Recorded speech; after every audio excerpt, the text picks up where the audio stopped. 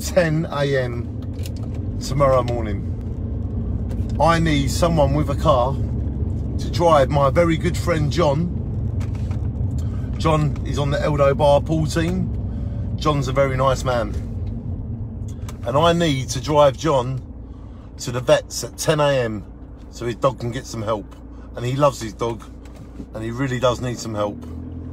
Is there anyone out of all my friends who around 10 AM can help my friend John and take him and his Rottweiler to Great Clacton Vets for about half an hour and then bring them back to Jaywick?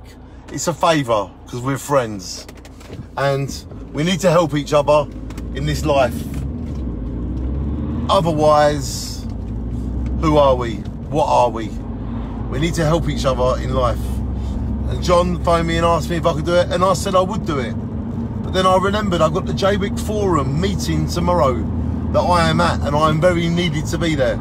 So I cannot give up this meeting. So I need one of you lovely people to drive John from Jaywick to Great Clacton Vets at 10 AM. Is there any of you or one of you that could give up an hour of your life to help my friend help his dog? Because our pets are like our family and they mean so much to us. I really do need some help.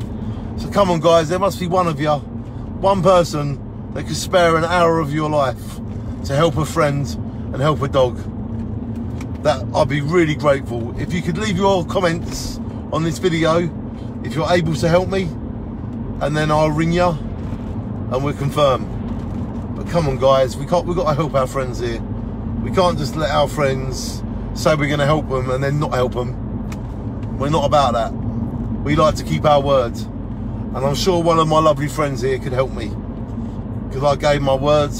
So I'm asking one of you to help me keep my word. But I'm doing my best by asking for help and having the idea to ask you for help. So ladies and gentlemen, boys and girls. Ladies and gentlemen, boys and girls, there must be one of you who can help me at 10 AM tomorrow. Please help me, help others, help me. Shine on, thank you for your help. I need your help. Bye.